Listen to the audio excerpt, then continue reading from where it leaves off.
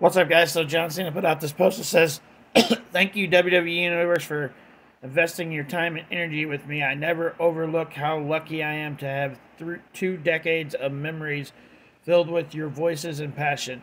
To everyone behind the scene and in the ring, live and around the world, WWE, thank you, SmackDown." So he had a match with Kevin Owens against Roman Reigns and Sami Zayn. Uh, it was an alright match. It's like wasn't the best match of the night. In my opinion, the best match of the night was Ronda Rousey's first match, not her second match. But definitely an alright match.